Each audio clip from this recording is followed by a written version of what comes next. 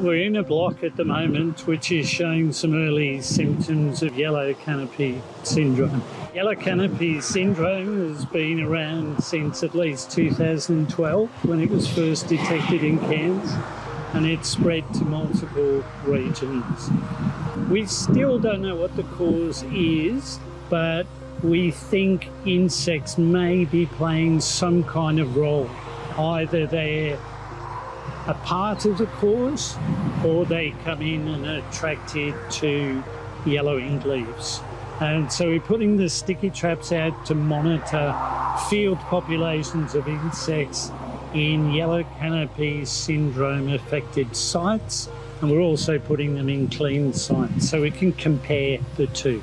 They're certainly there when you have yellow leaves, but are they causing yellow canopy syndrome, or are they just there because they love yellow leaves? That's why we're monitoring those. But the more information we get from multiple sites around Queensland, the more we can put all those jigsaw piece puzzles together and hopefully determine if they're involved or not.